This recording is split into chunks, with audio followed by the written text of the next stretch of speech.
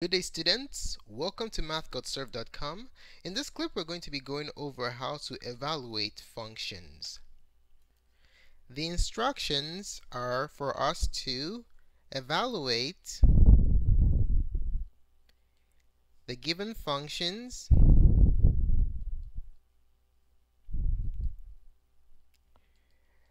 at the specified input values.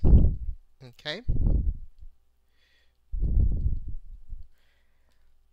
So let's say we have the function for number 1, f of x equals 2x plus 1.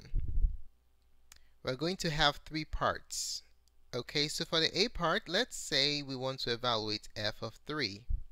And then for B, we'll be doing f of negative 5. And then for C, f of x minus 1.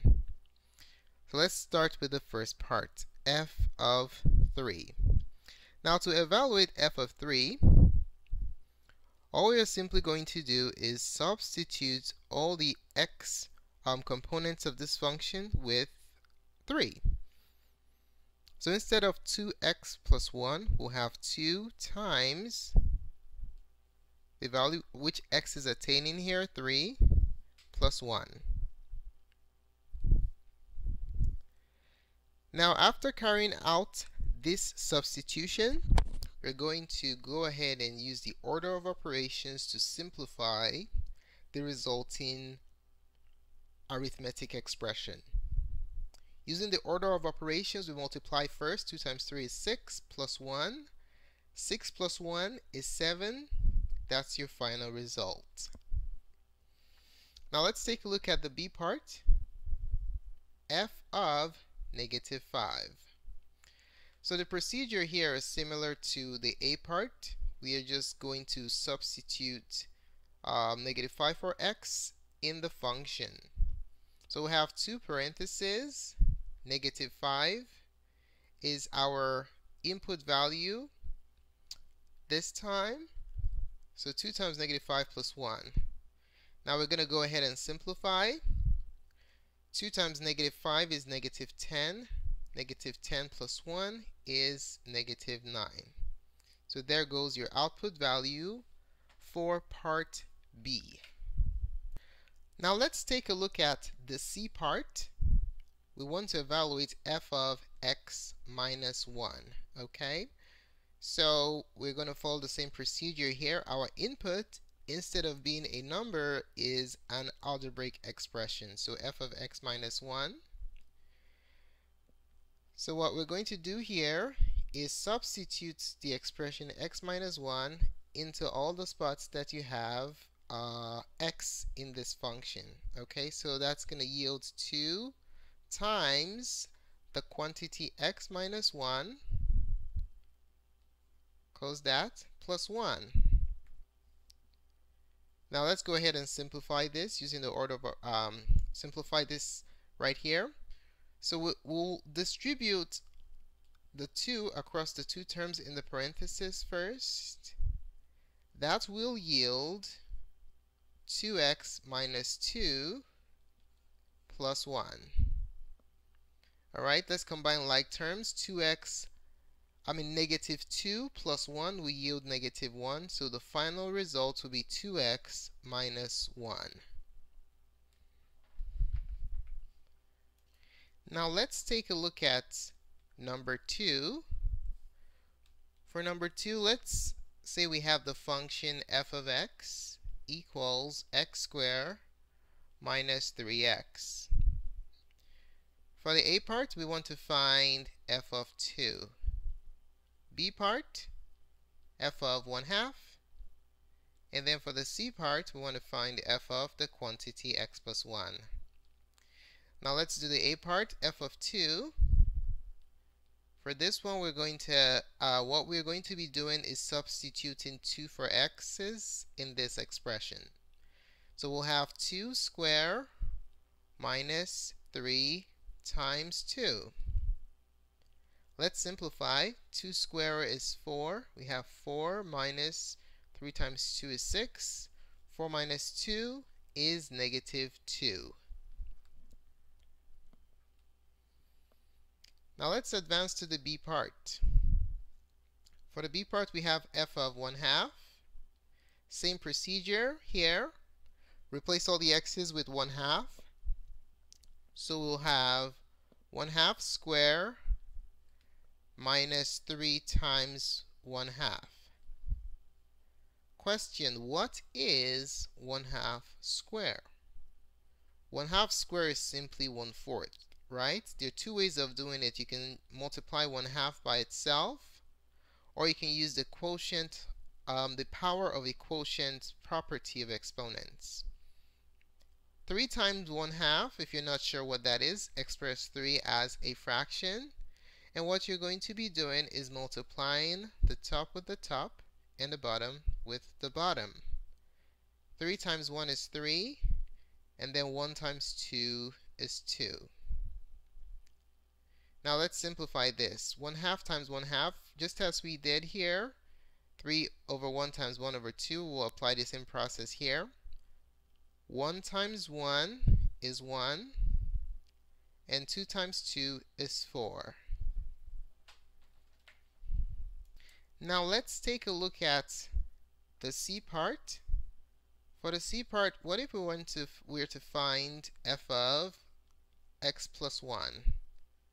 Okay, so what we're going to do is replace all the x's with x plus 1. So we have x plus 1 quantity square minus 3 times x plus 1.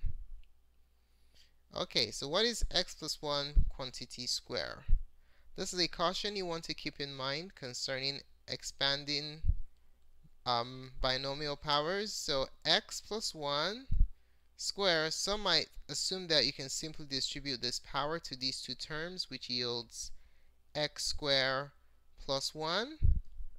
This is incorrect. X plus 1 square can be simplified by multiplying x plus 1 by itself. Okay? Negative 3x times x plus 1. This is another caution you want to keep in mind. When you're multiplying a negative number across a quantity, do not forget to distribute the sign.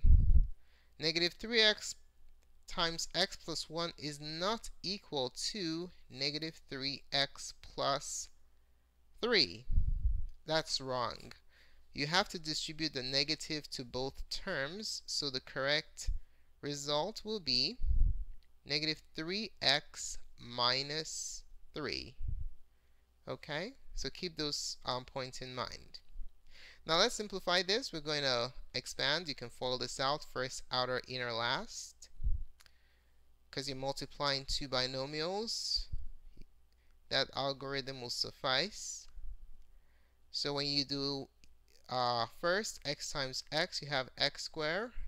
X times 1 plus x. 1 times x is x plus 1 minus 3x minus 3. Let's go ahead and simplify. Okay, we're going to have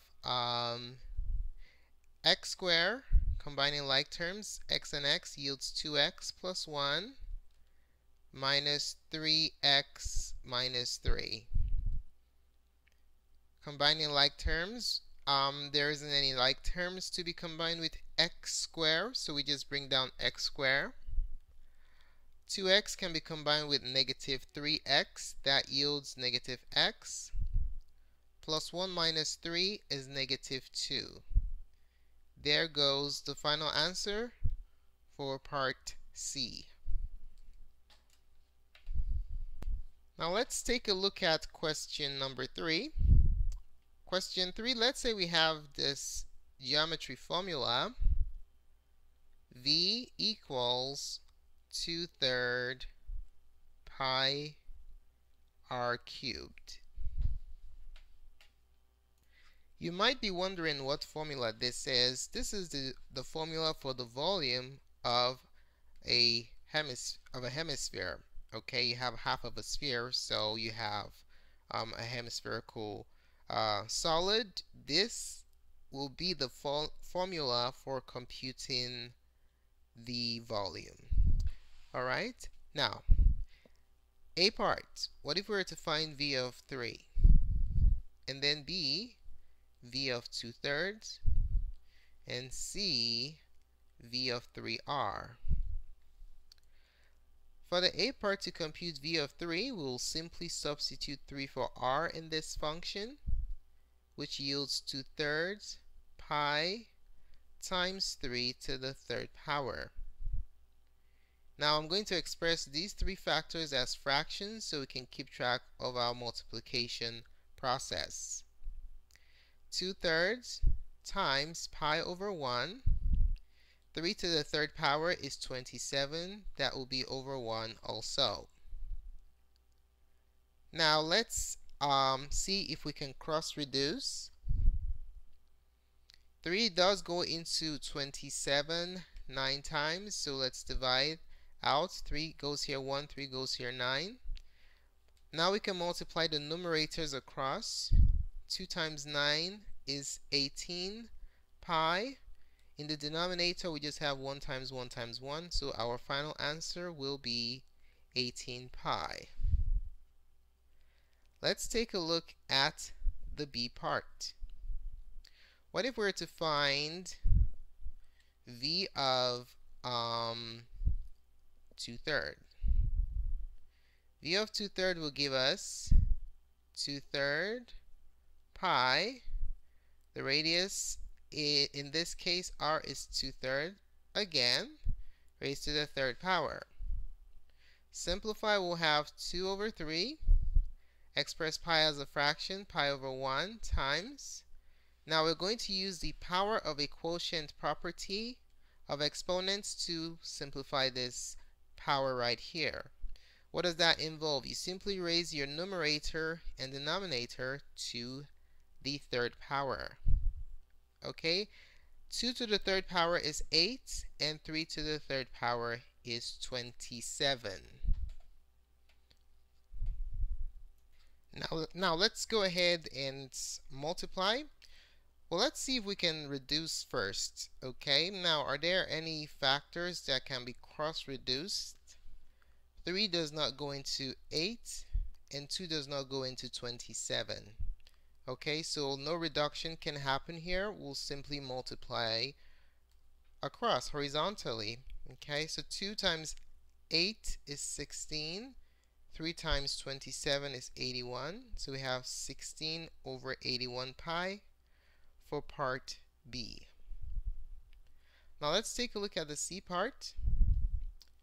V of 3R. V of 3R. We're going to substitute 3R for R in the formula for the volume of the hemisphere. So that's going to give us 2/3 pi times 3R raised to the 3rd power. Simplifying further, we have 2/3 pi. 3 raised to the 3rd power times R raised to the 3rd power will be the result of applying the power of a product property to this quantity right here. Alright, so 3 to the 3rd power is 27. R to the 3rd power is just R to the 3rd. Express everything as fractions. Can we cross reduce? Absolutely. 3 goes into 27. 3 goes into itself once and into 27 9 times. Now multiply across. We have 2 times 9. 2 times 9 is 18. We have the pi, R to the 3rd power, and there goes your final result. Now let's take a look at question number 4. Let's say we have the radical function f of x equals the square root of x plus 6 minus 3. For the a part, what if we were to find f of negative 6? To find f of negative 6, what we're going to do is substitute negative 6 into this radical function. So f of negative 6 is going to be the square root of negative 6. Let's put that in parentheses. Negative 6 plus 6 minus 3. Now the mistake most students make is they accidentally extend the radical symbol to include the term here. That is inaccurate. A good practice is to put a little line here to indicate the end of your radical symbol. Now let's go ahead and simplify that. We're going to have the square root of negative 6 plus 6, square root of that, and then minus 3. Okay, so be careful. Negative 6 plus 6 is 0, so we have the square root of 0 minus 3. What is the square root of 0? The square root of 0 is 0 minus 3. That gives us the final answer, negative 3. Now let's take a look at the b part.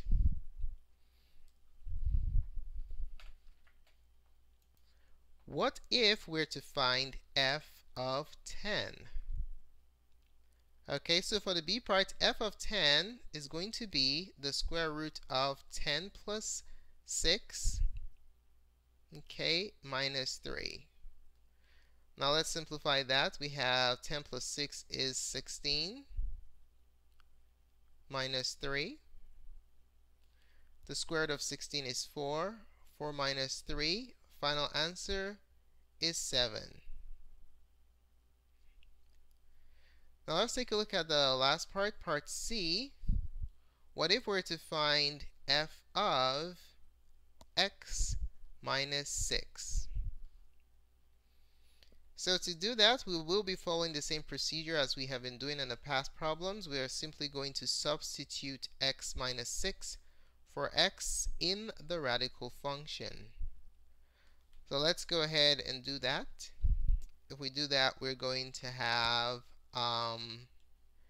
f of x minus 6 equals the square root of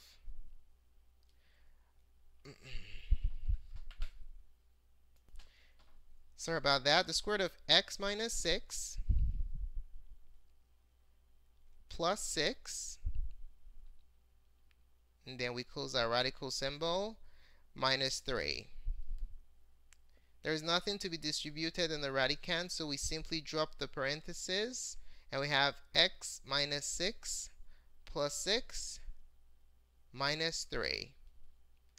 Now if you simplify the radicand, you're going to have the square root of minus 6 plus 6 is 0, so x minus 0 minus 3. Final answer is going to be the square root of x minus 3. Okay, so that's that. Thanks so much for taking the time to watch this presentation. I really appreciate it. If you found the contents of this tutorial helpful in your study of functions, do give us a thumbs up. Your positive feedback is very valuable to us. If you have any questions or comments concerning the contents of this presentation, just place it in the comment section below, and we'll be more than glad to support you. Don't forget to subscribe to our channel for updates to other tutorials such as this. And also, do visit mathcoserve.com for a collection of other math tutorials. Thanks again for watching, and have a wonderful day. Goodbye.